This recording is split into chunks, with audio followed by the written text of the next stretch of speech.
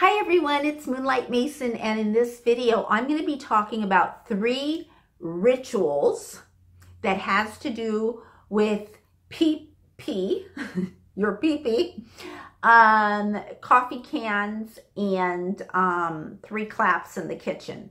Now, they're not related. 3 separate rituals that I grew up with. Do you want to know what they are? Keep watching.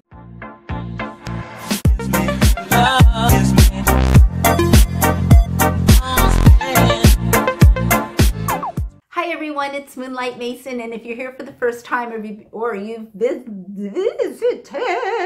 me before, please do subscribe and share my video if you think it'll help others. In this video, I am sharing with you 3 rituals that we used to do when I grew up, and my sister and I thought it was normal, because I'm sure that there are things that you do in your house, your culture, or around the world. There are tribes out there that have their rituals, like women being circumcised, and there's all kinds of people, and this is just me. So the first one we're going to talk about is peeing in a bucket. Okay, so I remember being highly upset when I got older and I started my period. No, wait, was it when I started my period? No, I don't think it's when I started my period. It's not. It's when I started starting to develop and started to change. Like maybe I don't know how old I was. I don't know. I think maybe like 5 or 6 years old. That's still a little child though. Anyways, my dad used to have what's called escupidera. Now we used to call it the escupidera. I don't know what it's called these days, but it's made out of tin, okay? It's like, if you're Puerto Rican, you know what I'm talking about, but it's think of a bucket, but it's not a bucket because it's not that deep. It's actually probably like this deep, okay, made out of tin. It kind of looks like a pitcher, but it's really short and squatty with a handle on it.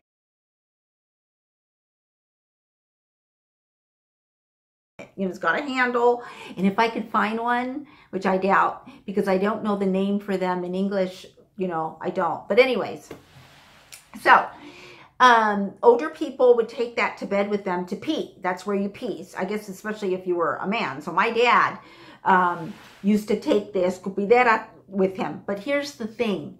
My sister and I, my parents had my sister and I pee in this, one would pee and then the other one would pee into this escupidera, okay, that my dad would heat up on the stove. Then he would get a towel, like a hand towel, and he would soak it in the warm urine. But you can only do this when you're a child, because when you get older and you grow up, you don't do it anymore. And I remember I got upset because I wanted to pee in the bucket, but I was too old.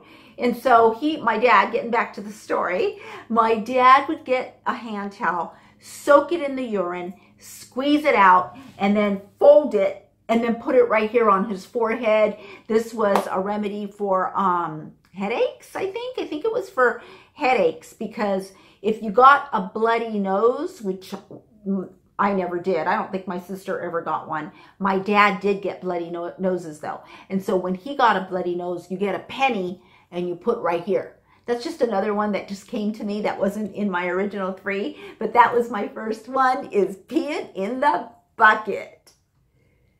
The second ritual that I would like to share with you guys today is coffee cans. And so I'm talking about the big, huge, like Folgers. It was like, I think Folgers coffee cans. They're kind of round like this, and they're made out of metal.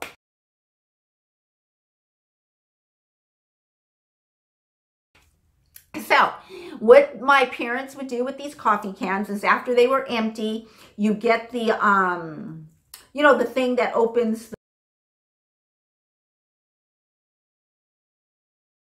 the cans, and you would cut around the whole lid of the coffee can, and you would end up with a round, you know, tin lid, the like the top of it or the bottom of it. And then you get a hammer and some nails. Well, one nail, I guess, would do. And what you do is you put the nail, you put the lid, right, on the ground, and then you get a nail, and then you do a hammer with it, so that, and you keep doing it all over the coffee cans, so that when you flip it over, you have these little, really sharp little pricks all over the place. You know, they're real sharp pricks from that, like tin or metal, like pricking up, you know, from the nail. 2 of those in the corner on your knees. That was a punishment.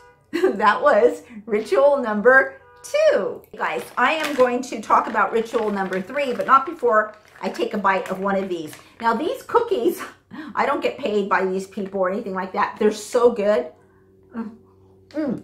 They're super, super soft. These are not crisp. These aren't hard. These are chocolate chip, cookie dough, Hail Mary, freedom to indulge cookies. Oh, wonderful. I'm having some tea. Okay. I don't like eating and talking and doing it this way.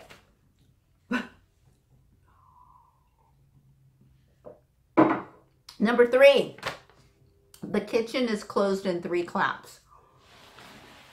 When my mom, okay, so my mom cooked dinner every single night, usually typical Puerto Rican cuisine, but I had parents that were both absolutely wonderful, wonderful cooks. Like, the food that I grew up with was really, really good.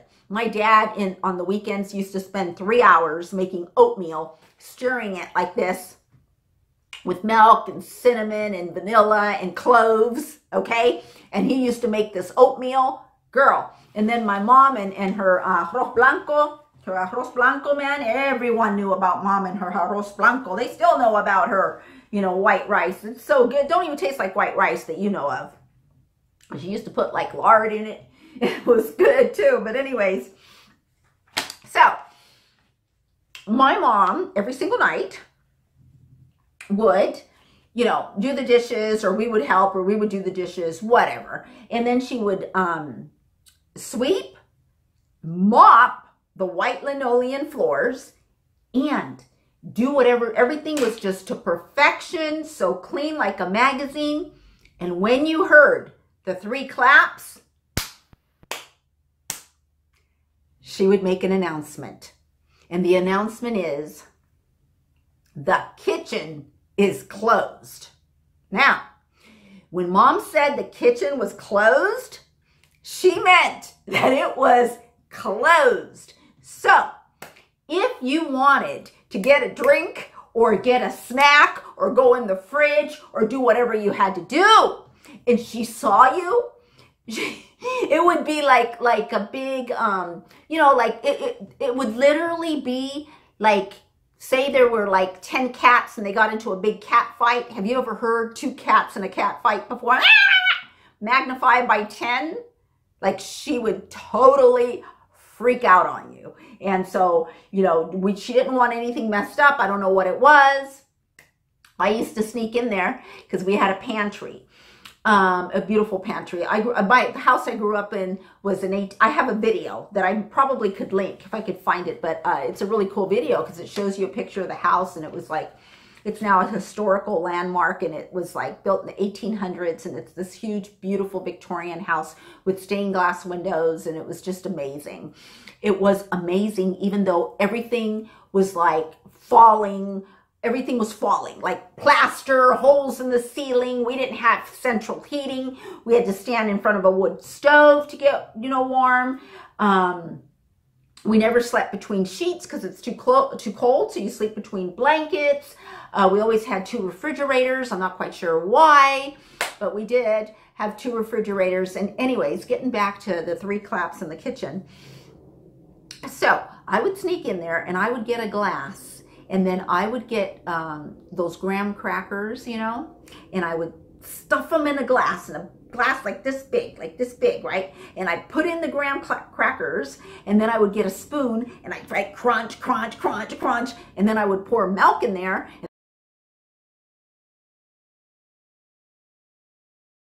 And then I would crunch. Oh my God.